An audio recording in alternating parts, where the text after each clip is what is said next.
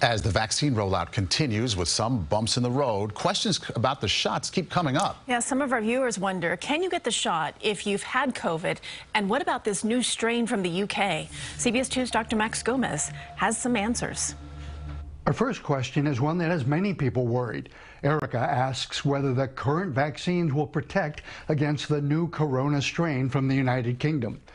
Erica, every expert I've spoken to tells me they believe the vaccines will be protective against the new strain.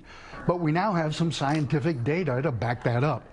A not yet peer-reviewed study by Pfizer and the University of Texas Medical Branch indicates the COVID-19 vaccine is effective in neutralizing the UK coronavirus mutation.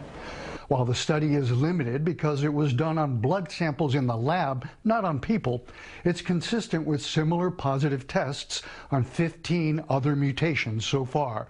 So it's all good for now. This question comes from David and a number of others. Do I have to test negative to get the vaccine? And what happens if I have COVID and get the vaccine?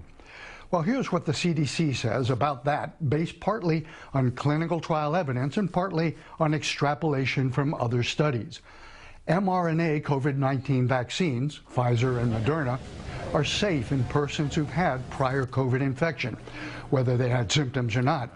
That said, someone who's had COVID is relatively immune for 90 days or so and could delay the vaccine, but it is safe to get one at any time. Likewise, a COVID test, positive or negative, is not necessary or recommended before getting the vaccine. But if you have an active COVID infection, the CDC says to wait until you're fully recovered and out of the quarantine period. In other words, if you can get a vaccine, go for it, regardless of a COVID test or previous infection. But these recommendations apply only to the Pfizer and Moderna vaccines.